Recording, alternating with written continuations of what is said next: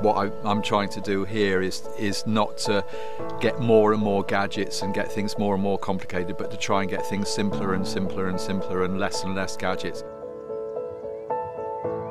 This place has undoubtedly got a life of its own. I can't really put my finger on what it is. There is something about the smell of wood smoke. There is something about being surrounded by these sentient beings that you think maybe actually almost have some kind of soul or spirit to them. I studied logic at university, and part of that is distilling long wordy sentences into symbols and getting to the essence of things. It is searching for that essence that is one of the keys to what goes on up here.